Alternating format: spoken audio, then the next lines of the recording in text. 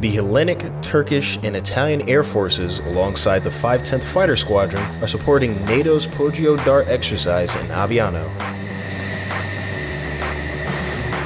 The US and Turkish F-16s, as well as the Hellenic Air Force F-4Fs, will be flying with the Italian F-35s, Eurofighters, Tornado fighters, and support aircraft from their respective home bases across Italy and participate in this tactical level exercise.